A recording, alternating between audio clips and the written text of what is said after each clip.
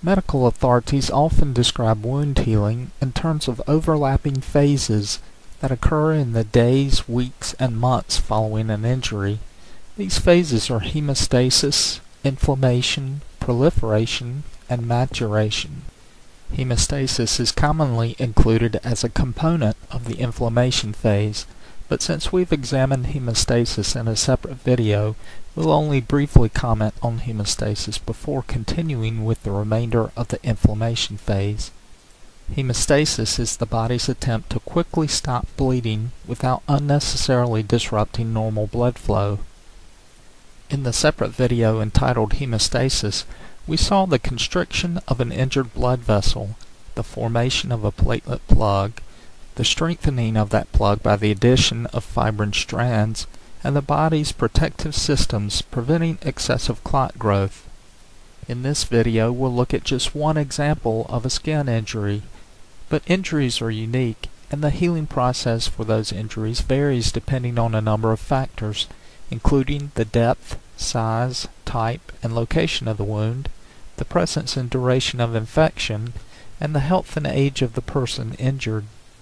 So generally speaking, when the skin is injured, for example by a cut or a puncture wound, after the bleeding is stopped, a blood clot is left within the tissue, and a scab will usually form over the wound in the first few days.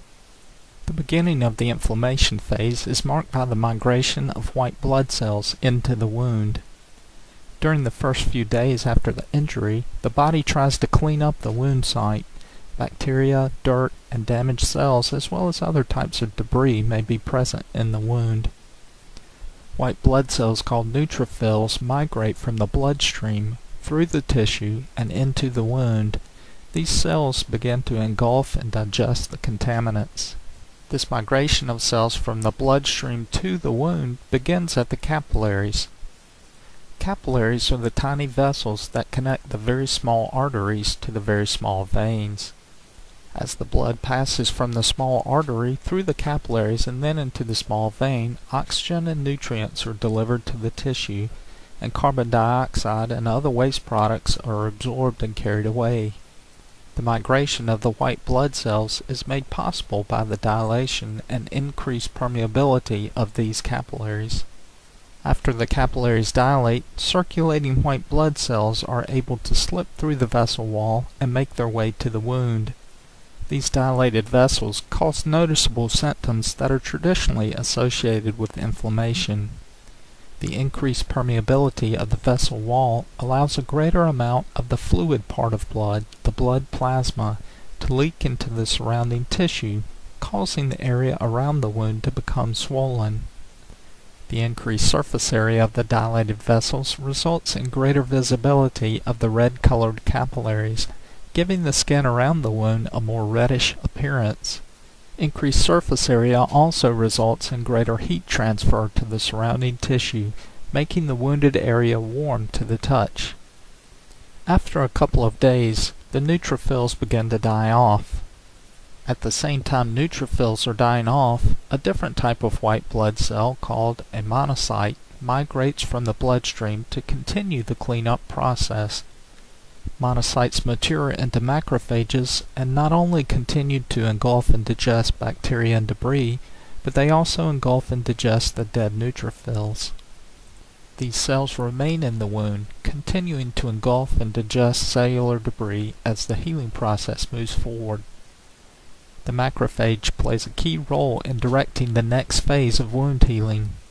By releasing various chemicals, the macrophage attracts and stimulates other cell types to accomplish a variety of reconstructive tasks.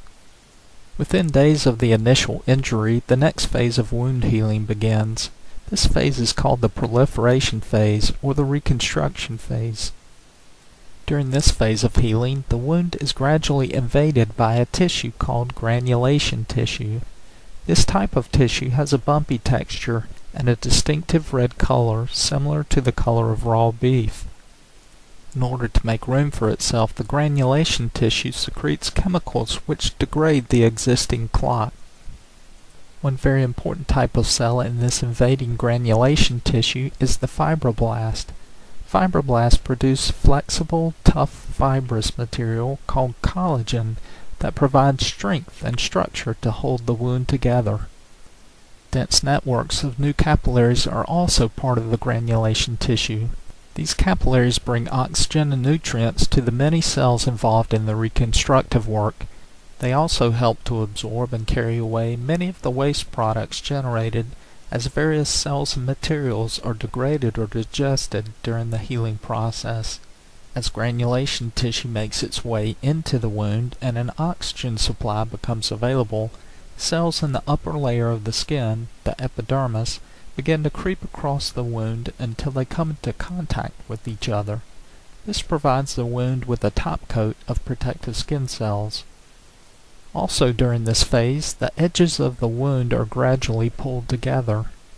A significant number of fibroblast cells are transformed into cells that function somewhat like muscle cells. These cells grip the edges of the wound and slowly contract, causing the wound edges to draw together. Older collagen within the wound is continually being degraded so that even greater amounts of new collagen may be deposited in ways that hold the progressively contracting wound together. The final phase of wound healing may last as long as 2 years. This phase is called the maturation phase, or sometimes the remodeling phase. Several weeks after the initial injury, as the proliferation phase winds down and the maturation phase begins, cells and capillaries that are no longer needed begin to thin out. During this phase, the repairs that were made during the proliferation phase are made even stronger.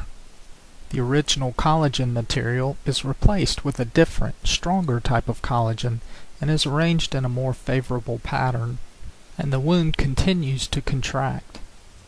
So toward the end of the maturation phase, the wound is permanently sealed with a collagen-rich scar tissue that has little of the vibrant cell activity present during the proliferative phase. To sum up then, we've examined the phases of wound healing and seen how the wound is cleaned during the inflammation phase, how the clot is replaced with granulation tissue and a new covering of epidermal cells during the proliferation phase, and how the wound is eventually closed and sealed with scar tissue by the end of the maturation phase.